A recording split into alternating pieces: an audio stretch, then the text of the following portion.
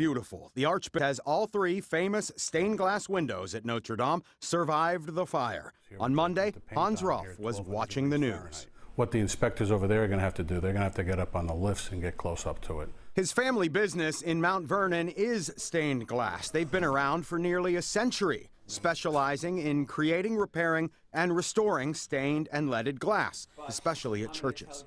Is it fragile? Well, it's only 1/8 of an inch, so yes, it is. The strong glass tells a story. Heat can melt it, and the lead that frames each individual piece. The windows are on the outer boundaries of the building, and that might have been the lucky part. That the glass themselves is still intact is marvelous, and great thing. About every 100 years is when you normally take windows out to re-lead them. The crew at Rolf's studio is working on a big project now, repairing and replacing the windows from the Transfiguration of Christ Greek Orthodox Church in Queens. Some of the original windows survived the fire that burned in May of 2017.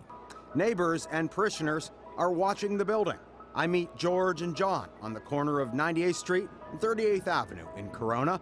They showed me a book with pictures of the way things used to be. Yeah, they mean a lot to the neighbor. I get the correct side. Here's what the fire did to the windows from that church in Corona. Cracks need to be repaired. In some cases, pieces will be remade and reassembled from their collection of colors. It's all broken up.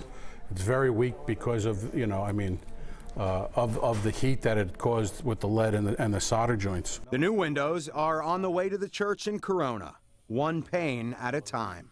Greg Mocker, Pix 11 News.